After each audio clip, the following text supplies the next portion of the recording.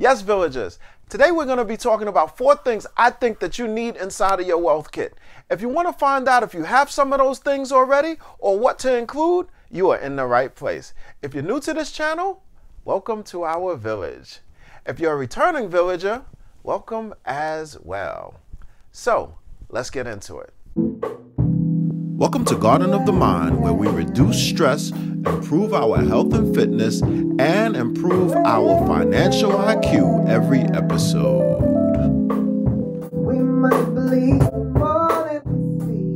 What is wealth?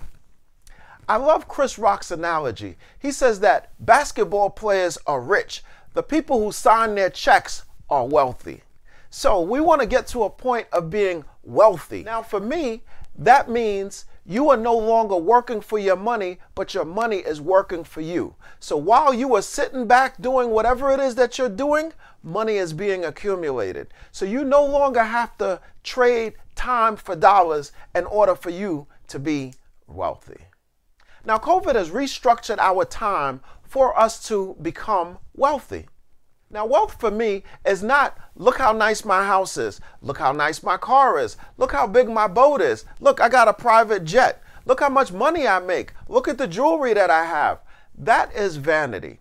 I don't believe that we are wealthy so that we can be vain. I believe that we are wealthy so that we can do more of God's will and we can change this world and make it much better than how we received it. Now, COVID has given us our first tip, which is time. Now, contrary to popular belief, COVID did not give us any extra time. We've had the same 24 hours before COVID as we have after COVID. COVID has allowed us to look at our 24 hours a bit different. So it has restructured the way we see things and the way we see life as a result. If you want to find out about somebody, you look at how a person spends their time and their money. That tells you a whole lot about people. So how are you spending your time at this point? Are you spending time with your loved ones? Are you spending time with your friends? Are you rekindling old friendships? I think COVID has shown us the value of relationships. Tip number 2, your treasure. What is your treasure? What is the end goal for you? What is it that you need to get out of life before you move on to the next phase? This time that we've been given has given us an opportunity to reflect on all that we are doing, and for some of us, the possible insanity that we've been using on a day-to-day basis to get to a goal that we haven't even planned for. So are we planning at this point in time to look at our goals, figure out what our treasure is going to be? What criteria would you use to determine whether you did a good job with your life? Tip number 3, talent.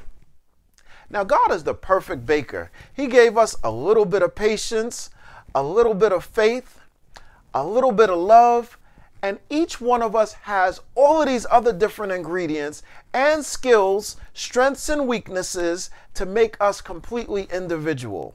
Now, also, all of those skills can make us $1 million. We have to figure out what our purpose is. How can we use our skills that God has given us in order for us to achieve those things? Now, remember, the Bible says God has given us the power to get wealth. Now, that trip is not going to be easy. That journey is not going to be an easy one. However, it's going to be so much easier when you tap into the reason why you were created and what your purpose is here in this life. Tip number 4, a relationship with God. There are so many references in the Bible that speaks about God and money and speaks about how challenging it is in order for you to have both. Because for some of us, those two can be mutually exclusive. Most people who don't have a lot of money usually have a lot of God. Those people who have a lot of money may not have a lot of God. It depends exactly what your makeup is. But it's certainly difficult for you to have a lot of money and still have faith as well. Why? Because you're able to do so many things with your money that most people can only pray about.